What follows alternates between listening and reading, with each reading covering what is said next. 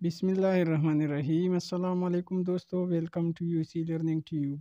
दोस्तों, आज मैं आपकी खिदमत में जो पेपर शेयर करने जा रहा हूँ ये PST का एक टेस्ट है और ये टेस्ट ईटा के ज़रिए मर्ज एरिया यानी जिसे पाटा कहा जाता था उन एरिया में ये टेस्ट लिया गया है।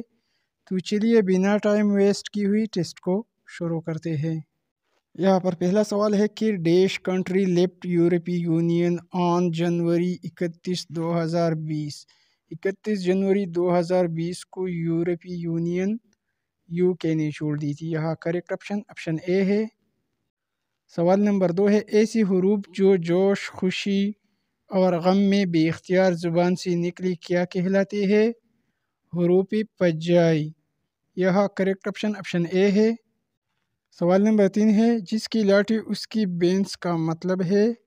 इसका मतलब है दोस्तों जिसके पास ताकत होती है उसकी मर्जी चलती है। यहाँ ऑप्शन सी ठीक है। सवाल नंबर 4 है Indus basin treaty was sign between Pakistan and India. सिंतास का माहिदा पाकिस्तान और हिंदुस्तान के दरमियान हुआ था और कब हुआ था? 19 सितंबर 1960 को वर्ल्ड बैंक के ज़रिए। तो यहाँ पर करेक्ट ऑप्शन नंबर डी है। सवाल नंबर 5 है the basic objective of the Cripps mission was to achieve the Indian support for world war 2। यह करेक्ट ऑप्शन बी है। सवाल नंबर 6 है डैश प्रेसिडेंट द खिलाफत मूवमेंट। तो दोस्तों यहाँ पर मौलाना शौकत अली जौहर लगेगा। मौलाना शौकत अली जौहर प्रेसिडेंट द खिलाफत conference on 23 November 1999। Correct option B है। सवाल नंबर 7 है Sajid dash newspaper once a day. तो दोस्तों यहाँ पर 4 ऑप्शन दी गई है reads usually, is reading usually, is usually reading और यूजुअली रीड्स। तो करेक्ट ऑप्शन यहाँ पर ऑप्शन डी है Sajid usually read newspaper once a day. सवाल नंबर 8 है don't beat around the Bush and tell me frankly what you think of my preposition. The underline idiom means beat around the Bush. इस मुहावरे का मतलब है कि सही बात पर न आना और इधर उधर की बातें करना। तो यह दोस्तों ऑप्शन नंबर सी करेक्ट है to avoid talking about what is important. सवाल नंबर 9 है I want to purchase a dash kurta. तो दोस्तों यहाँ पर ऑप्शन सी लगेगा I want to purchase a long nice pink cotton kurta.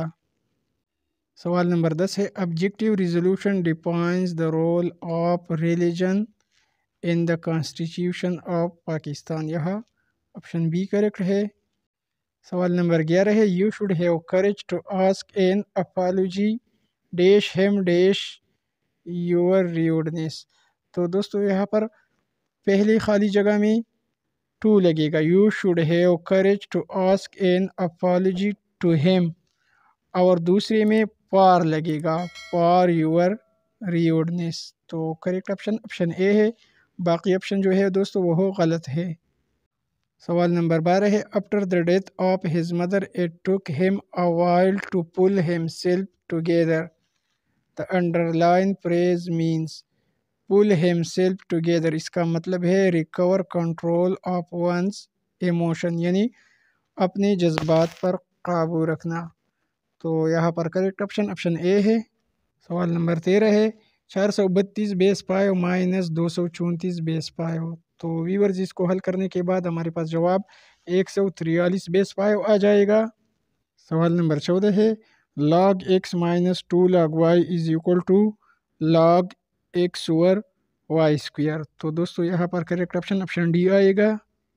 सवाल नंबर 15 है ग़ज़वे अहज़ाब में खंदक खोदने का मशवरा डैश ने दिया था। हज़रत सलमान पारसी ने। दोस्तों यहाँ पर इसी MCQs के साथ 2 MCQs आप ये भी याद रखिए। इस तरह का क्वेश्चन भी आ सकता है कि ग़ज़वे अहज़ाब का दूसरा नाम क्या है। तो आप याद रखिए कि ग़ज़वे अहज़ाब का दूसरा नाम ग़ज़वे खंदक है। और ये भी याद रखिए कि ग़ज़वे अहज़ाब या ग़ज़वे खंदक कब लड़ी गई? 627 में। 627 के साथ आप हिजरी साल भी याद रखिए कि ग़ज़वे खंदक 5 हिजरी में लड़ी गई थी। मुसलमानों की तादाद 3000 जबकि कुफार की तादाद 10,000 थी। ये भी याद रखें। سوال نمبر 16 ہے کس غزوہ میں خواتین نے اپنے زیورات پیش کی تھی؟ غزوہ تبوک میں۔ دوستو غزوہ تبوک 9 ہجری بمطابق 630 کو لڑی گئی تھی اور یہ حضرت محمد صلی اللہ علیہ وآلہ وصحبہ وسلم کا آخری یعنی فائنل غزوہ تھا۔ سوال نمبر 17 ہے which one of the following is electron deficient molecules؟ BF3 boron try fluoride یہ ایک کلرلیس گیس ہوتا ہے اور یہ ایک واٹر سالوبل ہے۔ سوال نمبر 19 ہے which of the following is a binomial expression؟ تو دوستو یہاں پر کریکٹ آپشن نمبر سی ہے۔ کس طرح آپشن نمبر سی ٹھیک ہے؟ کیونکہ دوستو بائنامیل ایکسپریشن ایک 2 ٹرم ایکسپریشن ہوتا ہے، مثال کے طور پر a+b یا x-y۔ تو دوستو یہاں پر کریکٹ آپشن نمبر سی ہے۔